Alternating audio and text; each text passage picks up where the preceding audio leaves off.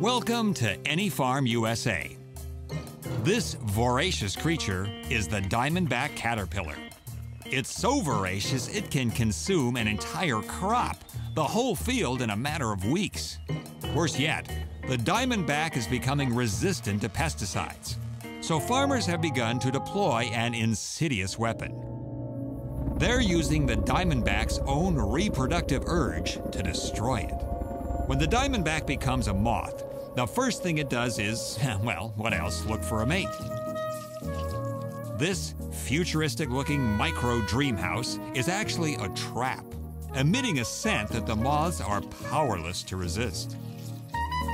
We're not privy to the moth mental process, but, well, here's the moth staring at the trap. It's gotta be the strangest-looking plant it's ever seen. That scent. Powerless to resist. Powerless to resist.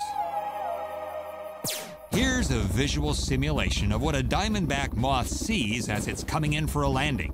Remember, the moth is also crazed by the simulated scent of willing female. Now the moth goes in search of its beloved.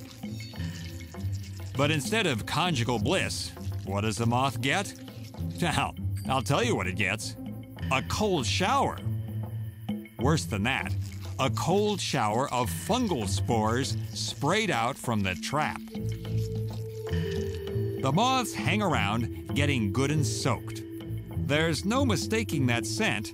It's a flashing neon sign. Willing females here. And yet, no willing females. What a ripoff. This has got to be disillusioning. Finally, the moth gives up and goes in search of a real mate.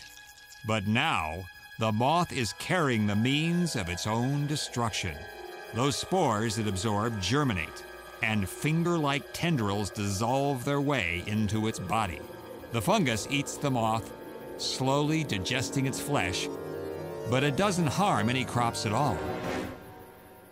Filaments anchor the moth to the leaf, becoming a kind of death shroud. But the killing isn't over yet.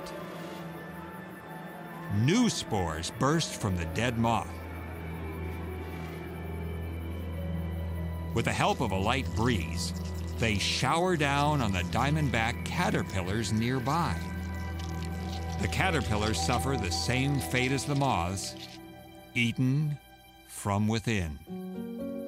Using its own life urge against it. Diabolical and effective.